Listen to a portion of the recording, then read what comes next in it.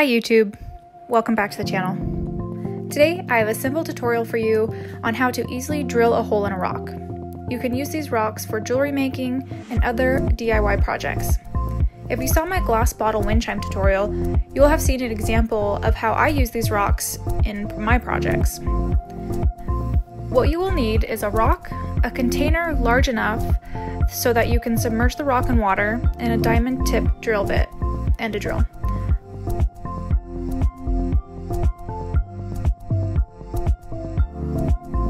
First, add enough water to the container so that the rock is fully submerged.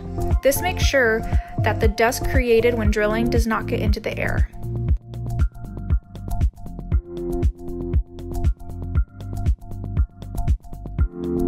When you start drilling, I suggest that you start at an angle.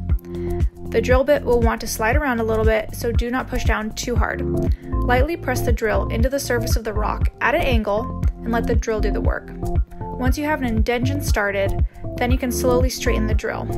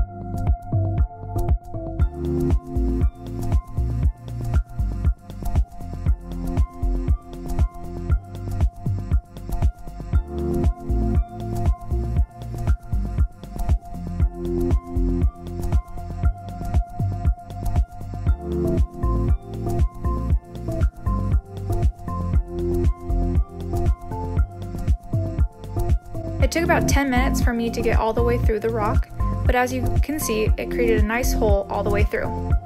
And that's it. It's a really quick and easy DIY project, and you can use these rocks for all sorts of different projects.